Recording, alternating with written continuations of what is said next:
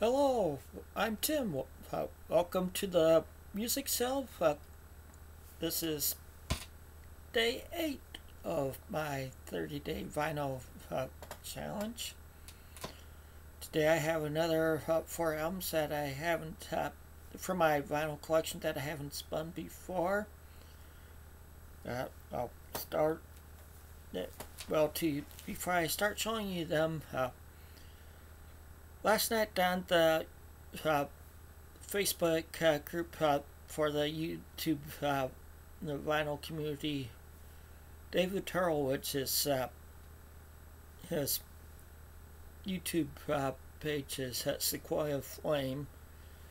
Uh, he was he declared it Thrifty Thursday, where he was posting uh, posting pictures of albums that he got from and spinning albums that he got from thrift stores, and he was trying getting other people to post stuff that they got from thrift stores.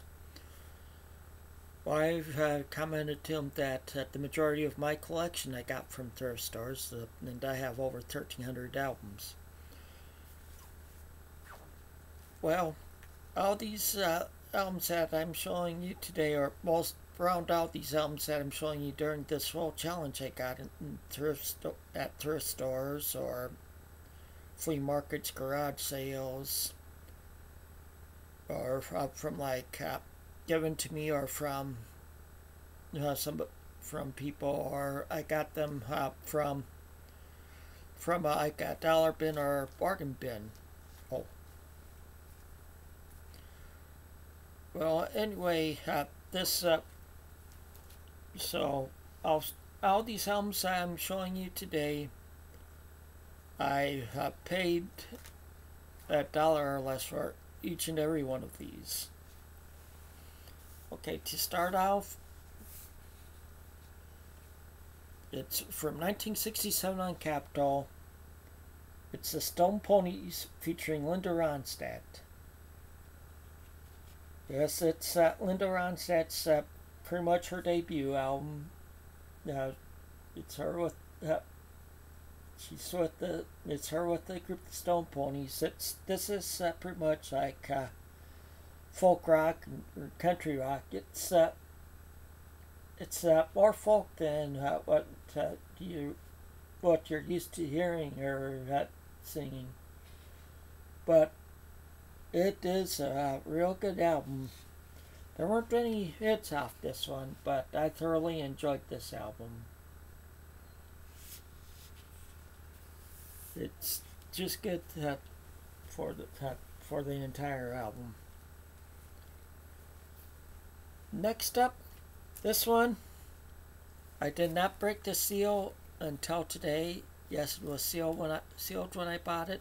It's from 1987 on RCA. It's a Judd's Heartland. Yes, this is a country. It's for those of you that don't know, it's Naomi and Wynonna Judd. Naomi's mother, Wynona's daughter. That they put out quite a few albums in the 80s. They had a bunch of hits, and they had like 4 hits off this album. Like they had a hit doing a cover of Elvis Presley's "Don't Be Cruel" on here, and also the song "Turn It Loose," and maybe Your Baby's Got the Blues, and I Know Where I'm Going are all hits off this album. It's a real good album. I know, and Emmylou Harris appears on this album also. But it's just a good album from the 80s overall.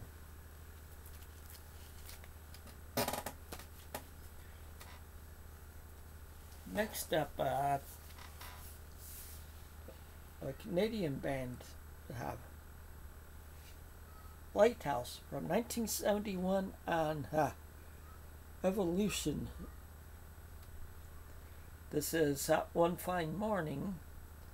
The song One Fine Morning was a hit off this one. It's I paid like 10 cents for this album. It's my first time listening to Lighthouse. I've had it in my collection for a while. I got this when I bought this. I bought over 100 albums that day, so you can understand why I probably hadn't gotten to this one. It was in my collection, and it's just what I hadn't gotten to, and I got a lot after getting this, so I just hadn't gotten to listening to it. But I really thoroughly enjoyed listening to this. It's pretty much pop rock, jazz rock, and I like it that it has like horns in it, but it also has like viola and cello in it also. And like I've said in some of my videos, I used to play violin, so with them combining the strings in it, that's something I like to hear combined with rock. And I just thoroughly enjoyed listening to this album. Hearing the strings that combined with rock instruments.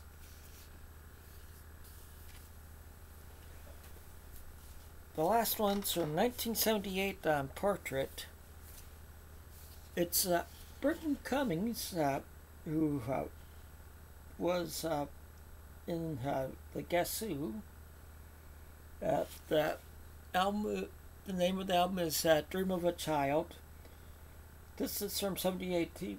Before this, in 77, he had the other album. He had the hit Stand Tall off it. I do have that album in my collection now. So this one, he had a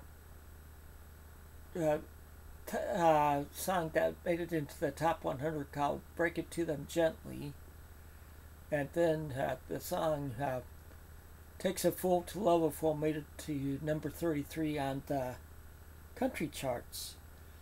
But here he does "Guns, Guns, Guns," which is a song he wrote that the Guess Who took to number 70 in the Hot 100 back in 1972. And he also does a cover of "When a Man Loves a Woman" on here.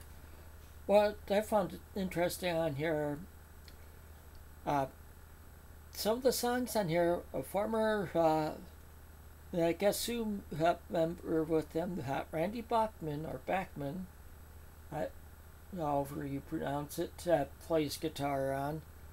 Other songs, Jeff Skunk Baxter, yes, formerly of Steely Dan, of course, Ultimate Spinach, Steely Dan, and the Doobie Brothers plays on. And also on drums, Jim Gordon, who was in Derek and the Dominoes, and also Jeff Porcaro of Total played on drums. So he had some bigger name musicians backing him up on this album.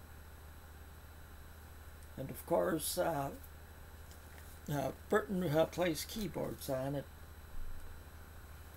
But it is a good album all the way through it. And like I said, all these albums I got like in thrift stores or from dollar bins and stuff like that, and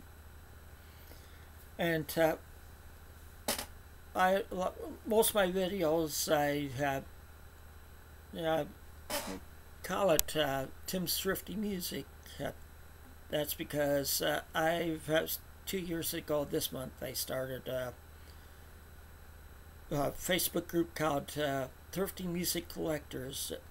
If you're interested in joining that group, you just search for Thrifty Music Collectors. Click the join button, and when I see the request, I'll usually add you to the group as long as I can see that you are a music enthusiast. So until next time, most likely tomorrow, take it easy and keep on rocking.